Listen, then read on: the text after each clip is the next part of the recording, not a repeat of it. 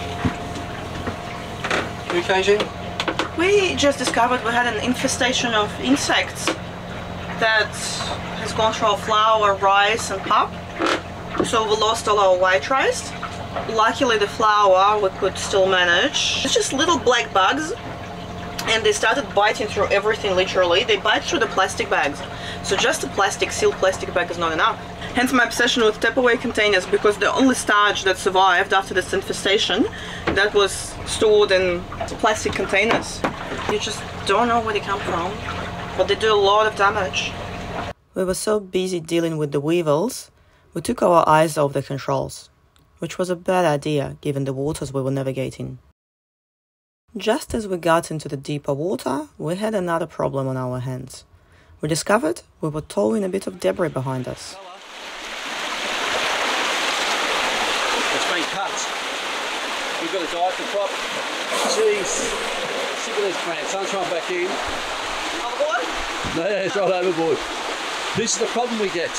That's the problem we get. Yeah, there's lots of fishing nets and fishing traps. And this is what the local fishermen use to mark their nets. You can't see it. We decided to make an unplanned stop to dive the prop and make sure nothing was wrapped around it. We headed for a nearby anchorage recommended by our East Africa pilot book and ran into another issue. There were uncharted rocks and coral heads everywhere.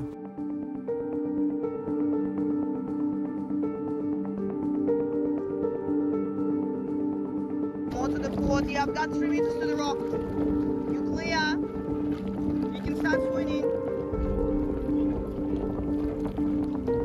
Look how close it is.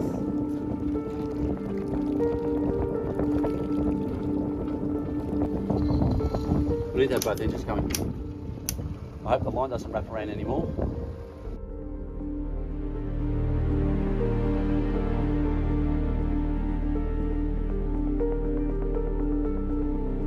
I'm just going to do an unscheduled stop because we just ran through a fishing trap, as you just saw. And I'm just going to dive the prop because hopefully nothing's twisted in there or wrapped in it. So we've just anchored in this very shallow spot here. It's not supposed to be an anchorage here. And nearly smashed into a goddamn bommy, which you've actually just noticed as well. I'm actually going to swim over and look at that bommy after I've cleaned the prop. Hopefully there's nothing in that prop, so good luck to me.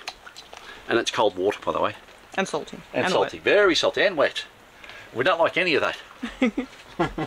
Get in, Cap. Woo!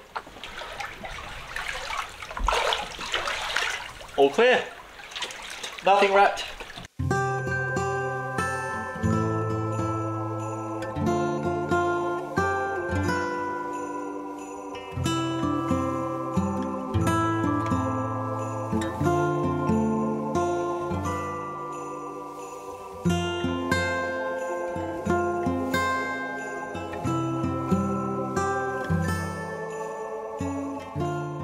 Well, this unplanned stop turned out to be quite pleasant.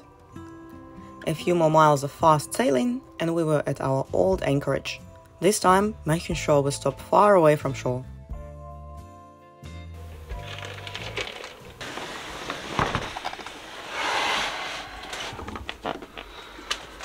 Oh, we made it. That was exhausting. Challenges were bommies that we did not realise. There was sandbars. There was reef and very tight little passages to sort of tack through, but we did it. Great day. So we're done with Pemba. Tonight's our last anchorage and we've set the hook, it's all good.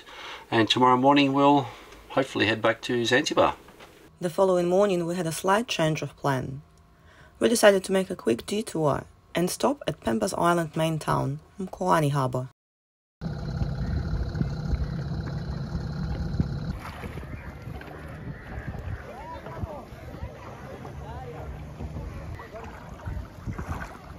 No sooner we set foot on shore, we got greeted by a local guide who volunteered to show us the way to town. That's right, we're still in Pemba, we still haven't left, we can't leave this place. We're making one last stop though at Mkoani Harbour. We just pulled in quickly, grabbed some groceries, bits and pieces, supplies, and promise we're off to Zanzibar tomorrow morning. All right, we keep saying that every day. But we do have our guide, Prince, who's helping us today. There's old Mo again. Yeah. Hello Mo. Are we ready? Yeah, I'm ready. Next to the ferry terminal, we ran into an unexpected challenge. Two young guys running up in their little high-vis outfits, says immigration. I want to see your passport. So I said, well, it's on the boat, you have to come tomorrow and see it. We'll come today. No, let me make a phone call. Oh my god, when I saw the immigration on his vest, I'm like, here we go. All the bad things we heard about Pemba.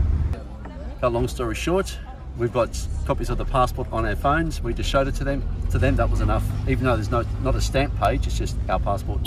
So let's go. So it was pretty clear. It was good. Overall, there wasn't a great deal to see in this town, so after picking up some supplies, we headed back to our dinghy to set sail for Zanzibar. We're all done here. We didn't have to actually drive around the place. We could have just walked straight through the beach, straight to the shops. It's right here. So we've driven around town. We picked up our tomatoes. We've picked up Coca-Cola. We picked up all the bits and pieces. Back to Cassius and definitely going to Zanzibar tomorrow.